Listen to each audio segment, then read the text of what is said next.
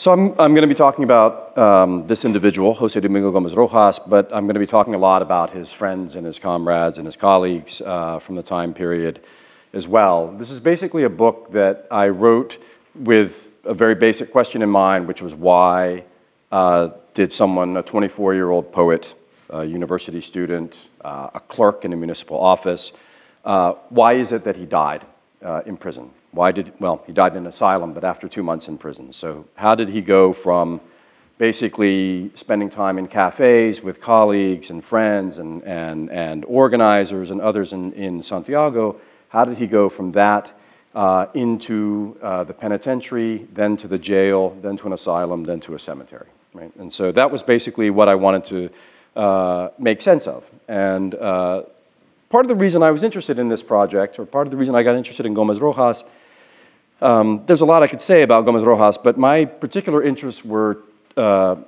twofold, maybe threefold. The first was a long-standing interest in the politics of young people. I remember a very particular moment that kind of brought this all home to me, which was in the 1990s. In 1999, the WTO protests in Seattle, in which I was really just completely appalled by the fact that reporters and media would come up to young people on the streets in Seattle and put a microphone in their face and say, "Why are you here?" And if they didn't get like a 20-minute, theoretically sophisticated exegesis that precisely analyzed why it was they were in the streets at that particular moment in time, they were somehow bored, bourgeois, middle-class youth with nothing better to do. And it just drove me nuts. And so I got very interested in trying to think about how I could write about young people and their politics and take their politics seriously without having to hew to some kind of purity ethos that sometimes seems to run through talks about political ideology. The other reason I was interested in Gómez Rojas was because of his relationship to anarchist politics. And so I was quite interested in trying to revive and to think through the ways in which anarchist politics was much more vibrant, much more interesting than the kind of standard litany of things that you tend to get. Bomb throwers who are basically, have no sense of solidarity with each other than an act of committing violence, or again, the sort of idea of anarchists as anti-theoretical, that their only contribution to theory can be the dismissal of theory, right? And things like this. So I wanted to write about someone who identified as an anarchist, but was many things, as most people are. He was, like I said, a poet and a lot of other things as well. I didn't want to write a biography of Gómez Rojas. What I wanted to do was to try to reconstitute the context in which his persecution and death took place. And that meant focusing very closely on his kind of environment, which was Santiago, Chile. So the other thing that was interesting for me in the book, because of my interest in geography and questions of space and spatial politics, was a real effort to get at where people live, what the structure of a city is like, what the nature of the production is, when the time period, what's happening in cities where people live, how does where they live impact their politics. And I'll talk a little bit about that. I'll show some maps that relate to that. But I really wanted to focus in very closely on what the context of the city was like for him. So this is not a history of Chile, in part because anarchists wouldn't want their history nationalized. And it's also not a history of Chile because it's really focused in on Santiago very closely for very specific reasons. Having said that, it is a Chilean history because it would look very different if it took place in Buenos Aires or Mexico City or New York, right? So there's real specificity that I want to get at, but I don't want to sort of nationalize that specificity out. So very quickly, what happens? In 1920, in July of 1920, there is a repression against people who are considered to be subversive. That means you are either a member of the Student University Federation called the Fetch, which is coming under significant critique at the time for reasons that I'll talk about in just a minute, or you are a member or perceived to be a member of the IWW, the Industrial Workers of the World, otherwise known as the Wobblies. Neither of these organizations, neither the Fetch nor the IWW, were proscribed. They were not illegal organizations until the 21st of July of 1920, right? And that's when the sort of repression hits full steam. And I'll talk a little bit about why that repression unfolded, just to give you some sense of things. From 1891 up until the mid-1920s, Chile was ruled by what was known as the Parliamentary Republic. It was a weak executive, very strong parliament. It was a parliament composed of a very small core of basically sort of agricultural aristocrats with some industrialists. And in 1920, their rule was challenged by a kind of upstart candidate named Arturo Alessandri, who was seen as a kind of populist rabble-rouser in some form. This is taking place in the context of extraordinarily difficult structural circumstances, as many places in the world were experiencing after World War I, in the last sort of end of the Great War, World War I, massive inflation, massive social unrest, massive social insurgency in various places, Barcelona, Peking, Santiago, Buenos Aires, many parts of the United States, and then also the impact of the Russian Revolution. Right? The Mexican Revolution is important too, but not to the people I study in Chile. They're really focused on the Russian Revolution, and that includes the elite as well. So this is a very intense moment, and it's a moment that generates an enormous amount of anxiety for people in power in Chile at the time. And the result is that there's this effort to kind of squeeze down very hard at a very particular moment. Okay, so Gómez Rojas, he's the person that I'm really looking at quite closely, but I look at him in the context of a group of his friends and colleagues. This is one of my favorite people that I've never met. Casimiro Barrios Fernandez. His name is not correctly portrayed in the press. They call him Casimiro Ramos Fernandez, but everybody knew who he was. He was very well known. This is a mugshot, and it appeared in the newspaper, one of the newspapers of the time period. They knew who he was. You could probably tell why they knew who he was, in part because that is just the most lovely kind of like, in your face, right? I mean, that's a mugshot, and he's got a lot of attitude. And he's got a lot of attitude for a reason. He was very prominent and very well known.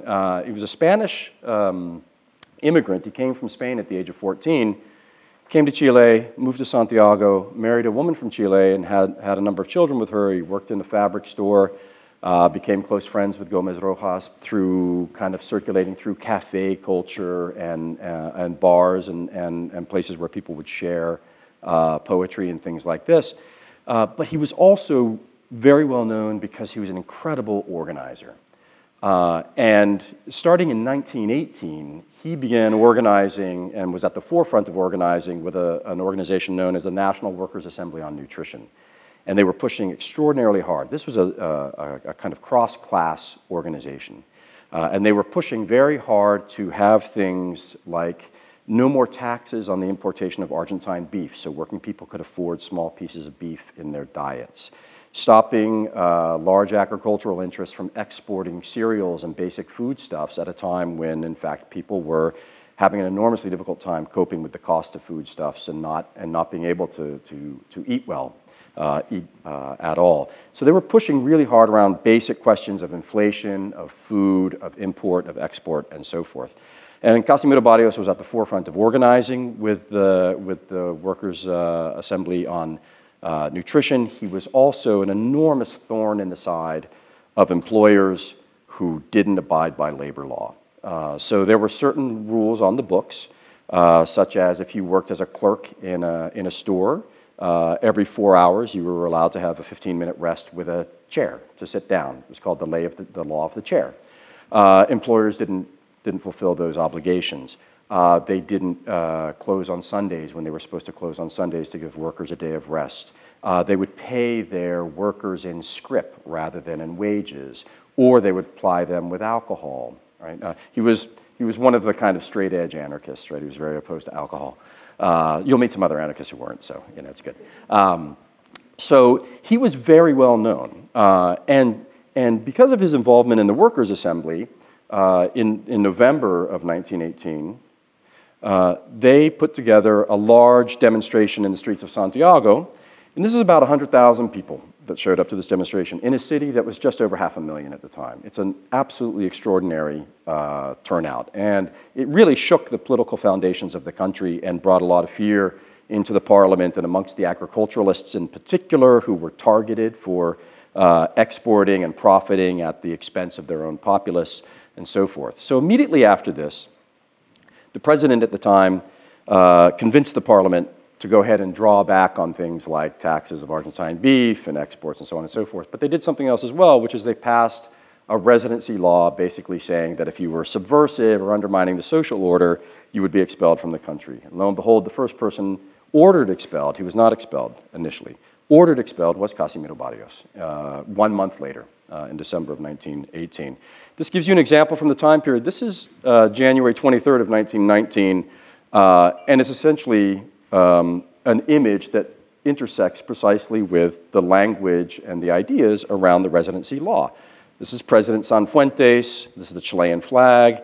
He's very rosy-cheeked, kind of St. George-like on the back of the horse, ready to slay with his patriotic lance, what is essentially the most incredible amalgam of every possible piece of Orientalist prejudice you could put into one image, right? I mean, swarthy, beard, maximalismo, right? On an ushanka, a Russian hat, but maximalism basically was like Bolshevik terrorist. It sort of put together Bolshevik and terrorist.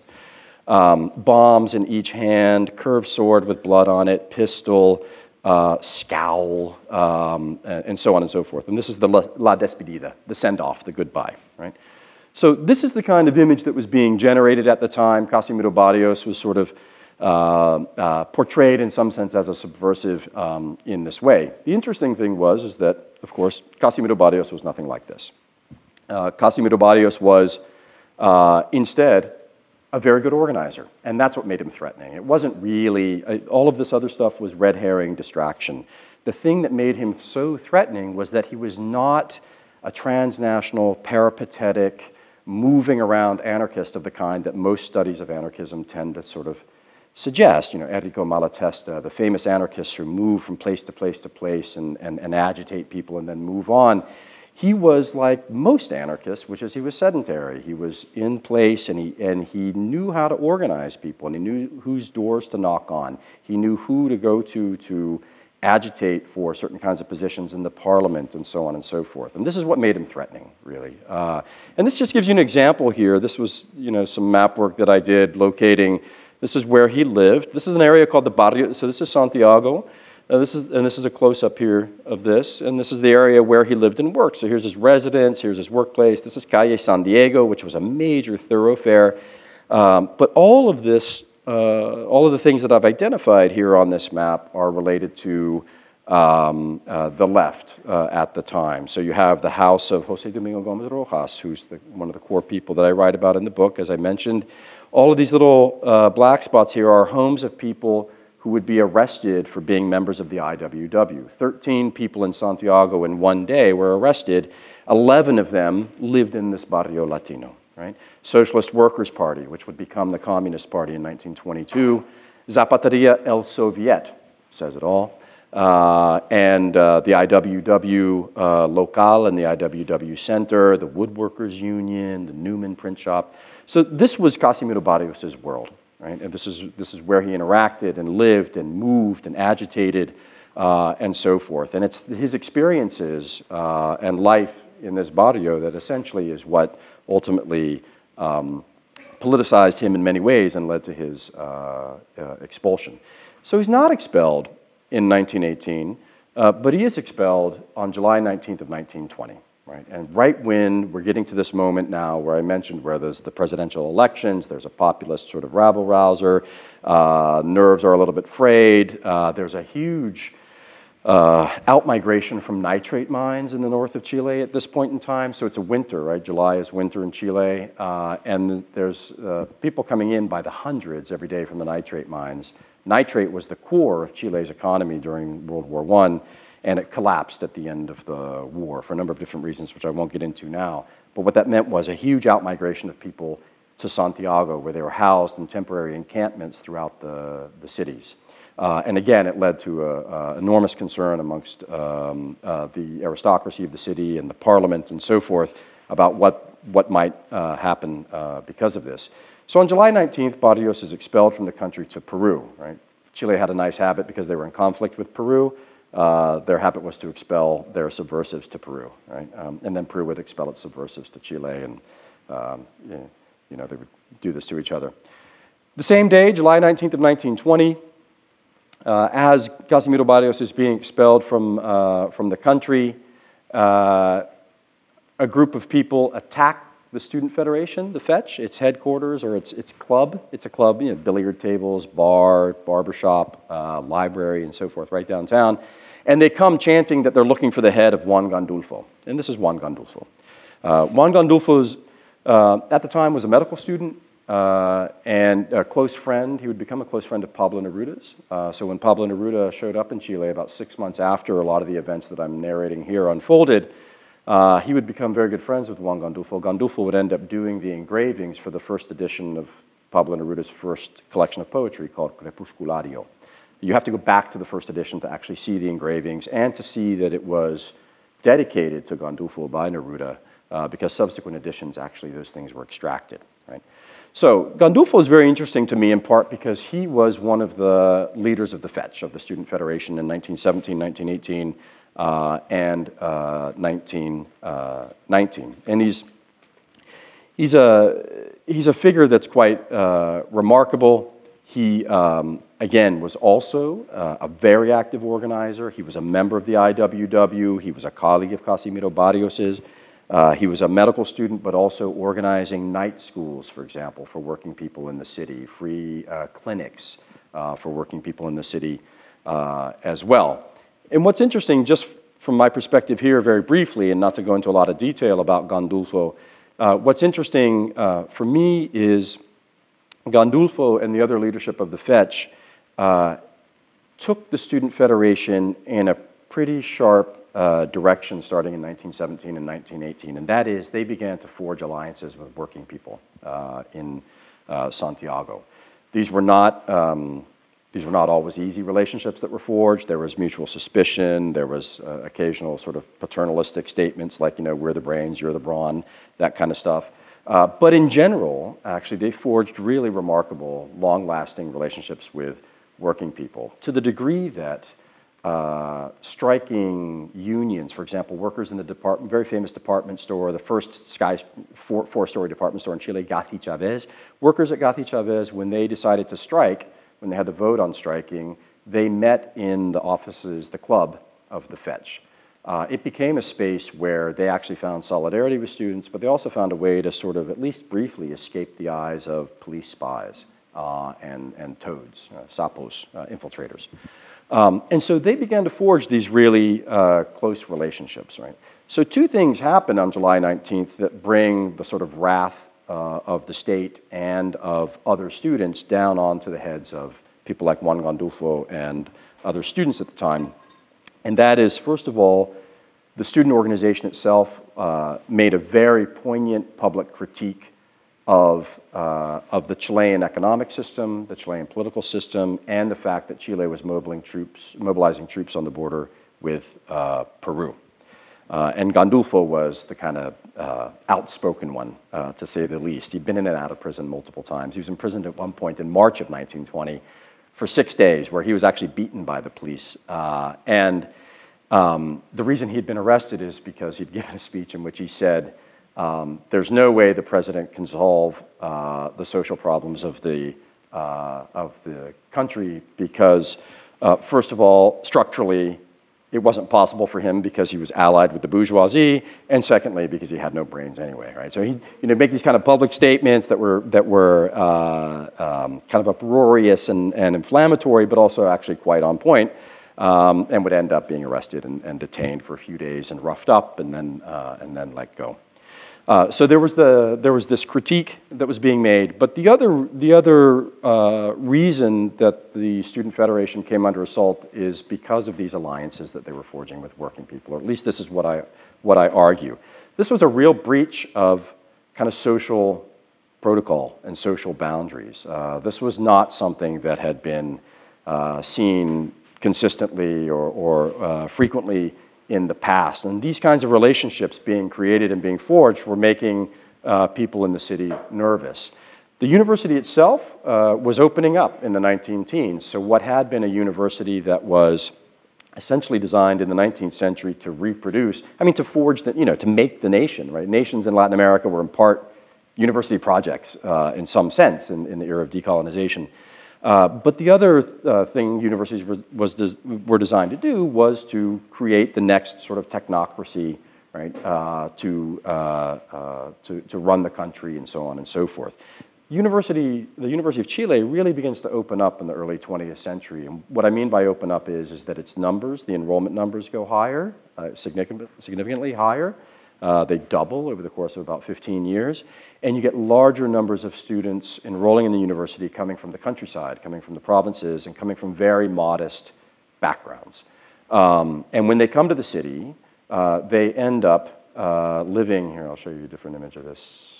Oh, I don't have it here. I'll come back to it. But they end up living in areas of the city where they can find affordable housing, so boarding houses, pensions. And lo and behold, many of those were in places like the Barrio Latino, where Casimiro Barrios lived, or in the northern part of the city near the University of Chile's medical school at the time. These were both working class districts that were populated by anarchists, members of the Socialist Workers' Party, and others, right? So students themselves, where they're living, the streets they're walking down, the bars they're going to, and so forth. Again, this is the environment that they're operating within. And so the university itself is opening up in a different kind of way. It's becoming more political, more politicized. Students are reading about the Russian Revolution. In fact, Gandulfo, when he wrote, he would call himself Ivan or Pravda. When Neruda wrote, when he was a young man in newspapers, he would call himself Sachka Yegulev, after a character in a short story by Leonid Andreev. So it's the Russians they're looking toward, right? It's the Russian Revolution, right? They're not naming themselves Emiliano Zapata, right? Or Pancho Villa or something like this. They're really focused on the Russian Revolution, and they're reading about the Russian Revolution, but they're reading really eclectically. They're reading Max Stirner, who's the sort of arch-individualist anarchist, very Nietzschean, and sort of, the ego and I was the name of his book, or something like that, the ego. But they're also reading Bakunin and Kropotkin. They're reading Marx. They're reading Spengler, Oswald Spengler, who was a Russian conservative, Prussian, somewhat reactionary, but whose works seemed very revolutionary to them because he was talking about the decline of Western civilization, by which he meant Europe and the United States. So they're reading lots of stuff like this, and they're organizing with working people, and the club is becoming this hotbed of activity, and this starts to make a lot of people nervous, right as all these other forces are kind of congealing and squeezing. So they come looking for the head of Juan Gandulfo. So here you can see, this is Trotsky, right? So they're selling, it came out in translation only a year after it was published in Russian. El Mundo, the world will be maximalist or it will perish. Right, and so says Trotsky. And so this is Trotsky's book, and a good friend of Juan Gandulfo's younger brother had these pamphlets on him because he was selling copies of this book in advance as the translation was coming into Chile. He was selling it in advance for 2 pesos to those who might be interested. And actually on the back of this pamphlet, there's all of his notations about who ordered what. Right, so just to give you an example there of the kinds of things they're reading. So there's an attack on the offices of the Fetch. This is not a very good image. The first attack on July 19th forces Juan Gandulfo to go underground. And then his brother, Pedro Gandulfo, and a few other students and writers go to the offices of the Fetch to defend it. And 2 days later, there's a second attack. And this time, the attack is much larger. About 3,000 people come to the office of the Fetch and basically lay waste to it. This is not a very good image, but you can see the size of the crowd. That's the main thing here. These are actually the offices up here. There's a balcony. But you can see the size, and then they engage in things like this. They throw portions of the library out the window, its archives, all kinds of stuff, and burn it in the streets. And you can see the complicity of the police here, right? There's police officers here watching as this unfolds. This is the kitchen that's been destroyed, the cantina in the Fetch Club. Here's the pool table, which has been tipped over and trashed, and so forth. Many of the people who attacked the offices of the Student Federation were other students. They were students from the Catholic University, which had been founded in 1888, and tended to be the place where, as the University of Chile, the public university, became more open, and students were coming from a variety of backgrounds and so forth, the Catholic University was created in 1888 and tended to be more or less populated by the children of the very well-to-do. And they participated in the attack on the Student Federation, and what they did here is they pried off the planchas, the plaques that had actually been created by some craftspeople, local craftsmen, artisans, bronze plaques. They pried them off and sort of marched them around the city. And you know, it's not just texting and selfies and stuff that you know, it's not a modern phenomenon. These guys were so foolish. They took these and they marched around the city with them, and then they showed up at the offices of the major newspaper El Mercurio and posed for a photograph, right? And so eventually this will come back to haunt them because eventually there will be an inquiry into who attacked the offices of the Fetch and destroyed all the furniture and so on and so forth. And of course, you have a who's who here of young aristocrats. So much so that someone's parents, in a very smart moment, jumped in and got the negative and erased the face, right? They scratched it out. So every version of this image that I've seen, that face is scratched out. I can tell you about some of these people later in the talk if you're interested. It is very much a who's who of young aristocracy. This is Pedro Gandulfo, Juan Gandulfo's brother. So there's the attack on the Fetch on the 21st, and Pedro Gandulfo and others are detained, they're held, and they're sent to the Santiago jail. And that evening, many of the students who had attacked the student offices marched up to the Plaza de Armas with flags and began to force people in the plaza to kiss the flag as a show of patriotism, right? So a lot of this is about sort of patriotic demonstrations and so forth. There was a scuffle with a young man who was a locksmith who didn't want to kiss the flag. Evidently, he'd participated in the attack on the Fetch, so he wasn't anti-patriotic, but he didn't want to be told to kiss the flag when he didn't want to. There was a scuffle, a gun went off, and a young man was shot and died. The young man happened to be the son of a conservative senator, and there was enormous uproar. And there was an enormous uproar in the parliament because, as one parliamentarian put it, I could imagine these things happening on the outskirts, but my God, downtown? Couldn't believe it, right? So, and of course you can see exactly why. So this is a map that I took randomly 36 very notable members of high society and mapped out where they lived. And this is downtown Santiago, right? So there's the University of Chile, here's Calle San Diego, down here's the Barrio Latino that I showed you earlier. North of the Mapocho is the other district where students from out of town would live in pensions and boarding houses. But here, you can see here, right? So here, right around the Plaza de Armas, and in this section of what is called the Alameda. This is the main thoroughfare. And even if you go to Chile today, to Santiago, you'll see the old, large houses that were built, beautiful large houses that were built to line the Alameda where the wealthy lived.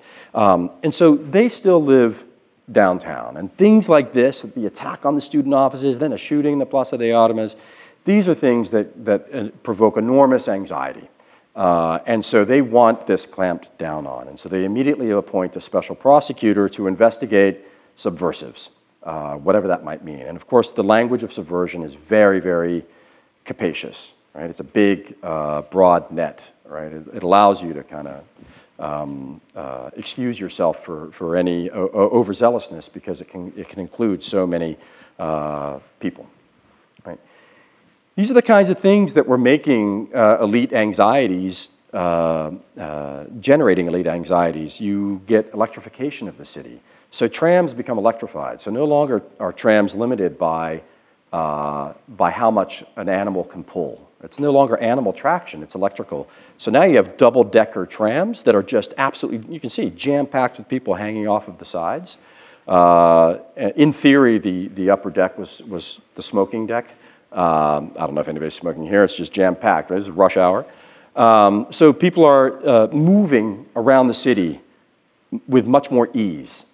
Tram fares are actually even though the trams are expanding and the tram lines are expanding, tram fares are still actually quite low. There's lots of argumentation and discussion around how much the tram should cost. So you have working people now who used to be essentially kind of cast to the margins of the city. That's where a lot of the factories were, furniture factories, glass factories, things like this. Now they're moving around the city much more. They actually have some leisure time in the center of the city that used to be essentially the kind of public domain of the private owning class, right? So that's worrisome. Things like this are worrisome. This is a picture that showed up in the newspaper in 1921, and the caption to it said, a vagabond radical getting the latest on Lenin, right? So they're worried about people in public parks sitting around, like soaking up revolutionary manifestos and things like this. And so it's actually a very good indication of the kinds of anxieties that were running through Santiago at the time. People talk about the old world virus of anarchism and the red flu, right, of Bolshevism. So this is the person they appoint to go after so-called subversives, José Astorquiza. Astorquiza is a pretty interesting figure in the story of Gómez Rojas. Astorquiza is, I don't know, probably Pontius Pilate, and Gómez Rojas is Jesus.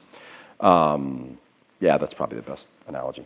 So Astorquiza is appointed. He's a very interesting man. I won't go into a lot of detail about him, but I did a lot of research on Astorquiza because he has been cast as the kind of bad guy. And what's interesting to me is he was in a situation of clear financial distress and was a bit of a social climber and was getting squeezed pretty hard to come down hard and in return there would be forgiveness of his debts. And I don't have a smoking gun related to that, but there's a lot of indications that in fact that was the case. And this is not to say that he was somehow or another manipulated or something like this. It's just to say that he's acting in a broader context that's important, and you can't let the entire apparatus within which he's operating off the hook. So he immediately began to do a whole lot of work to find things like this. So he and the police, the security section, would go and raid people's homes or raid little small apartments that people lived in tenement houses and so forth, looking for stuff like this, evidence of membership in the IWW. So this is the Regional Administrative Council of the IWW in Chile. And interestingly enough, this had been signed on the 15th of July of 1920, only 6 days prior to the beginning of Astorquiza's persecutions. On the 25th of July, 6 days later, they engage in a huge roundup of people they believe associated with the IWW, and this is when José Domingo Gómez Rojas is going to be detained. So here's Gómez Rojas' house. All of the little black squares are police stations, right? So these are the police stations around the city. This is the main police station, the public jail. Here's the Plaza de Armas that I mentioned earlier, and the Club of the Fetch, University of Chile. But you can see the vast majority of people are down in that area called the Barrio Latino.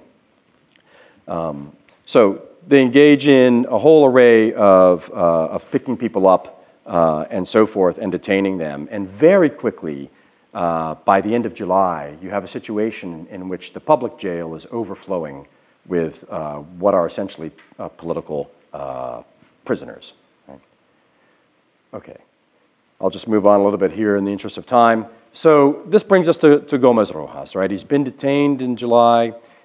He's in the jail, and the jail is overflowing as more and more people are being picked up. If you're protesting in the streets, you're arrested, and so forth. And so a decision is made to allow prisoners in the jail to be moved to the penitentiary. And it's very interesting. The jail and the penitentiary are very different spaces.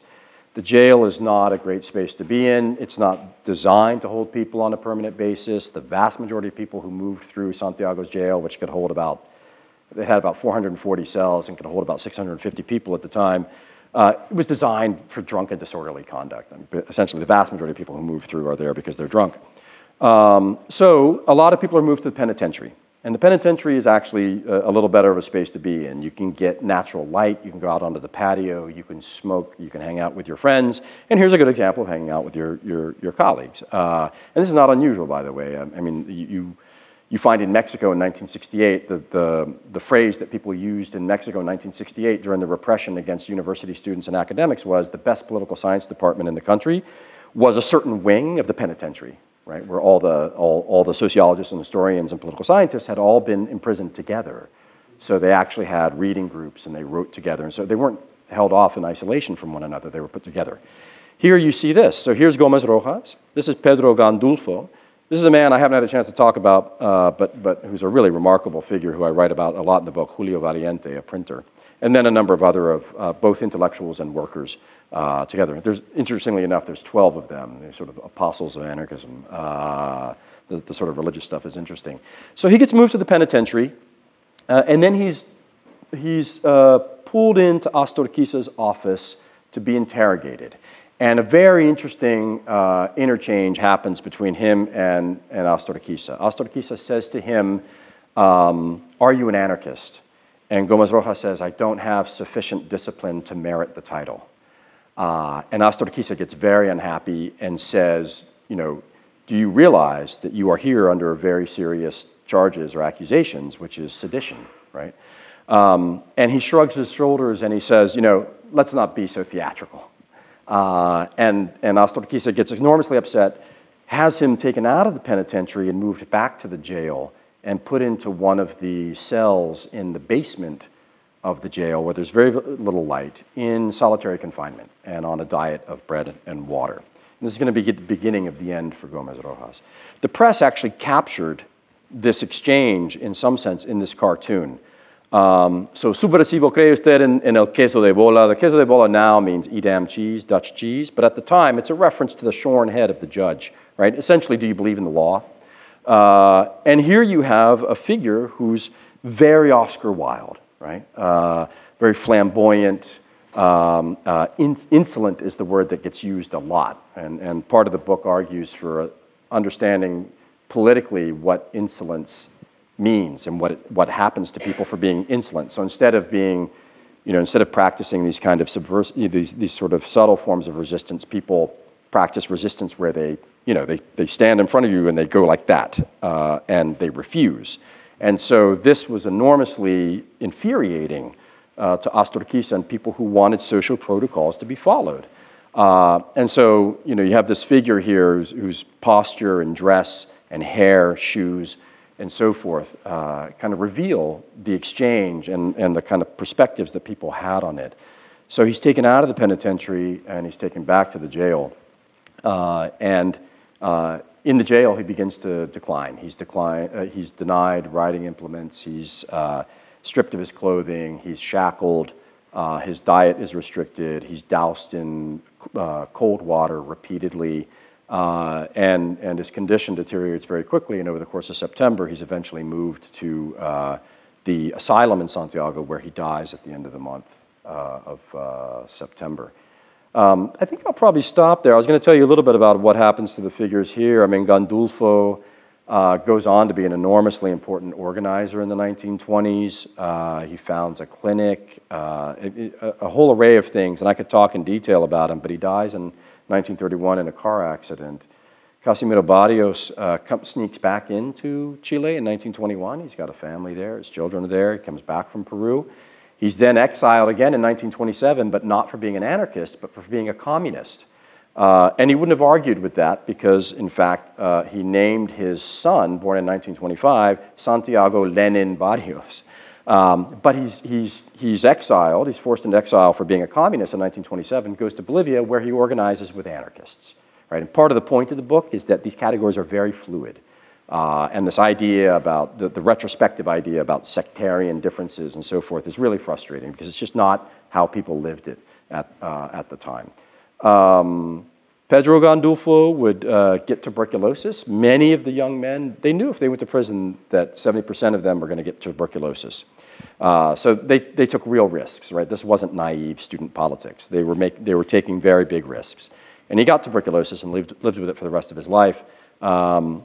Some of his children, I interviewed one of his sons who lives in exile, was exiled during the coup of Pinochet. And there's a whole relationship between generations and political activism that I wanted to talk about too, that I talk about in the book. Last thing is, so here's here's the police document that took that old photo where they shouldn't have had themselves photographed. And you can begin to see, right, they're identified. So on the back of this photograph is, you know, who's who in all of this list. And I'm just going to tell you very quickly a couple of things about some of these individuals. Many of them went on to study law. People that were arrested, like Pedro Gandulfo, were denied their law degrees for being charged with sedition, even though they were not found guilty. But interesting individuals. This man, Emilio Kartulovich, number 7, was described as a sportman or a playboy. And he became famous in the early 1930s, late 1920s, early 1930s, for racing a sports car solo from Santiago to Buenos Aires across the Andes. And there's also been things that I've found that suggest in 1934 he had a young lover who turned out to be later Eva Perón. However, I will say this, which is that when I raised this with a friend of mine from Argentina, he said that's pure anti-Peronist propaganda. So it's unclear if it was true or not.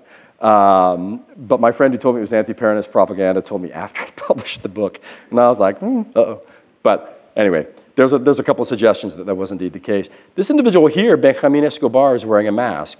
He was in the military school. He was a military cadet, and he would be one of 3 members of the Chilean military who would accompany the Nazi army on its invasion of Poland in 1939 as an observer, right? And he would go on to a career as part of the proto-fascist wing of the Chilean military that was quite prominent in the 40s and the 50s. I'm not trying to sort of, you know, guilt by association all of these people, but I want to give you some sense of the trajectory, right, of the political trajectory that even by the 1970s and 1980s, these things were still alive, right? These trajectories follow families in very powerful ways in Chile, in ways that not necessarily happens in other places. And then last but not least, the contemporary student movement, the Chilean student movement today is enormously important. They're the ones pushing politics in a way that nobody else is in Chile at this point, really. I mean, it's really remarkable since 2001, but really since 2006.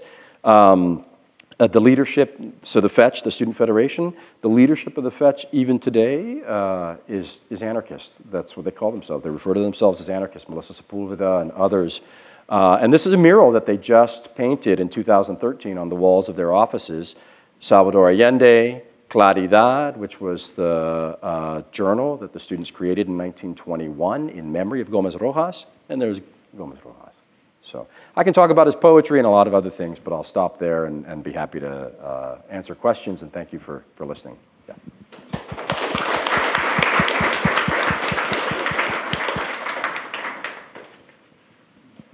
And I'll leave that image up because it's a nice one. So. Questions?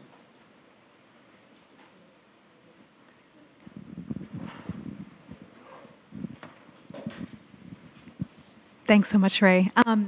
So how old would Pinochet have been at this time? Pinochet? Yeah. He would have been, well, he was basically Allende's age. He would have been probably 16 or 15. Mm-hmm. Yeah. Around the time when he died. Yeah, yeah. So Neruda showed up 6 months after Gómez Rojas' funeral. Gómez Rojas was 24. And Neruda was born in 1904, so he was 17. And Allende was a couple of years later. So yeah, 15, yeah, somewhere around 15. So he wasn't really a political force yet at that time? Pinochet? Pinochet, yeah. No, and Pinochet, Pinochet, I don't mean this to sound mean, but I guess I'm not too worried about it. I mean, was a bit of a middling, mediocre junior officer, right? I mean, he had a very sort of nondescript career.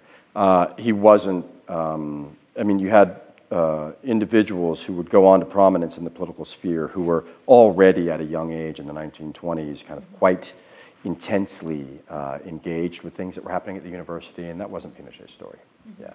The other question I had is I'm not really familiar with nitrate mining. I know Chile is strong in copper, yeah, rich in copper, but I wasn't familiar with nitrate. And is it different, like how it affected people, or?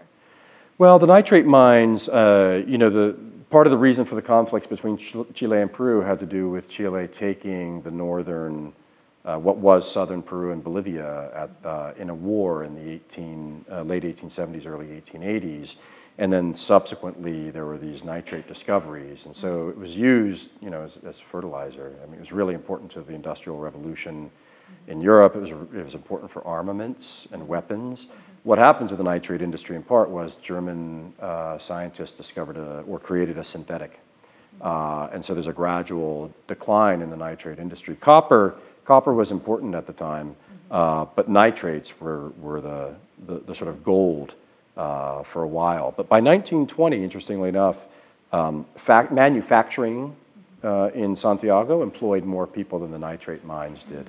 And there was an enormous drop-off in nitrate production between 1917 and 1920. So it's used in fertilizer and armaments also? Yeah. Okay. Yep. Thanks. Sure. Yeah. Pleasure. I was, well, very interesting. Thank you very much, Ray. I was surprised by how quickly the conservatives and how, I mean, violently the conservatives reacted. So here you have the left that seems to be not too violent, and then all of a sudden, immediately this.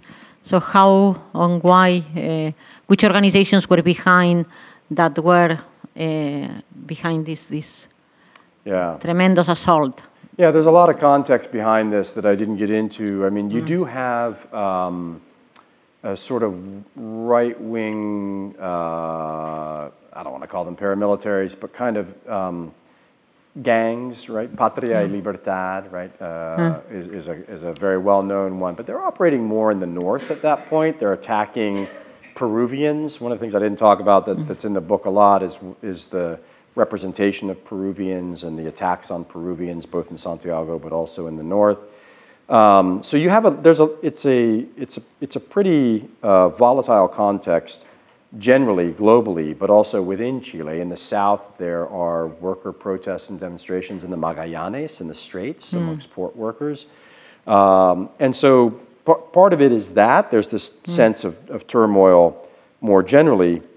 In terms of things like attacks and so forth, so something I didn't talk about that I go into detail in the book about is the police. You know, and the police are, nobody trusts the police, right? And they're in a real kind of image crisis in the 19-teens because there are bombs going off in Santiago and they're blaming it on the anarchists, but the proof is they're being planted by the police. And the police are still in this kind of phase where the police chief in particular is employing delinquents that are arrested and common criminals that are arrested to be part of the police force, right? This is a long-standing problem. So, you know, Les Mis by Victor Hugo, right? Jean Valjean and Javert are based upon the same guy, right? They're based upon this guy, Vidocq, who was both a criminal who became an inspector. And that's the kind of thing that was happening is you had, you know, people who were common criminals who were being pulled into the police force to kind of snitch and participate, but they were also quite corrupt. And so, so you have different kinds of violent acts happening in the city that are putting people on edge, but there's also this kind of mistrust of the police that's very intense. The immediacy of the violence in July comes from troop mobilizations, right? So the parliament mobilizes troops on the border. There's a coup in Bolivia on July 12th, and immediately the idea is that this is an effort that Peru supported the coup as an effort to get back the northern territories where the nitrates are. And so Chile has to respond and mobilize for war, right? And so this is what happens. And so troops, reservists in the military, many of whom supported the opposition candidate, are put on trains and sent north to the border with Peru. When the student movement responds and critiques this as essentially a kind of distraction from what's happening with the elections, what's happening socially in the city, the economic crisis, and so forth, they're accused of being anti-patriotic, and there's this enormous upsurge. So people, in both instances, people are marching to the station to see the troops off, and then they march to the fetch and sort of vent their bile, right? So that's part of the reason why you get this, you know, it's just this real kind of intense moment, yeah. No, because I was thinking that violence has been so pervasive all over Latin America, maybe with the exception of Brazil to a certain extent. But this I'm thinking of Colombia, in other countries that, I mean, both sides are very violent from the very beginning, and the violence staying in the country for many, many years. So how do you see that? Well, yeah, I don't know. I think the U.S. is pretty violent, and has been for a long time, especially, anyway. But I think, I guess less than the violence, what's interesting to me, one way to respond to the question is that one of the things that was interesting to me about working on this project and talking with some of the people that I interviewed and spent time with and so forth is just the need to recapture moments like this so that 1973 doesn't become fetishized as Chile's illiberal moment, the anomalous moment. It's not anomalous, right? There were 7 military coups in Chile in the 20th century. They were short, but there were 7 military coups. And this is a very illiberal moment. And it sets a kind of precedent. And it's not surprising that in fact you can follow genealogies where someone's grandfather, right, someone who's now on the left and someone who's now on the right, their grandfathers were on the right and the left and battling with each other 80 years ago. Yeah. Yes, that's right. There are certain places where this holds and certain places where it doesn't. Yeah.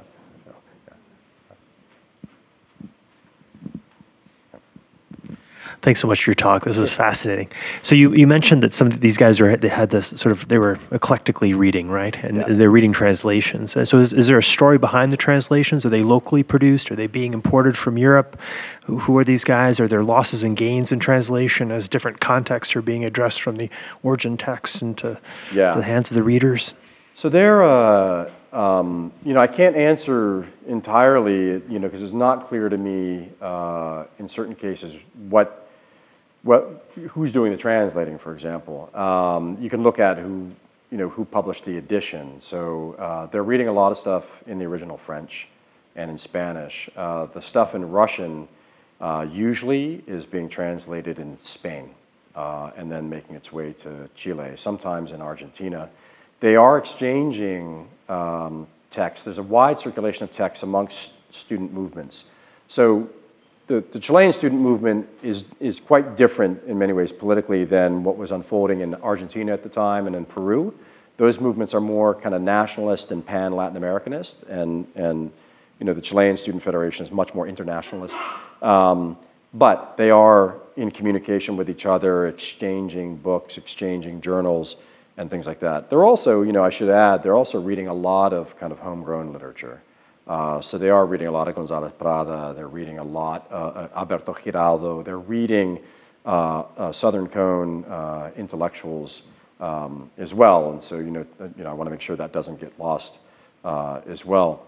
In terms of what gets lost in translation, hard to know for sure, and especially with the Russian literature in particular. But most of the students that at least kind of make up the core of the Student Federation are all reading French. They're reading French and Spanish and a little bit of English too. So, thanks.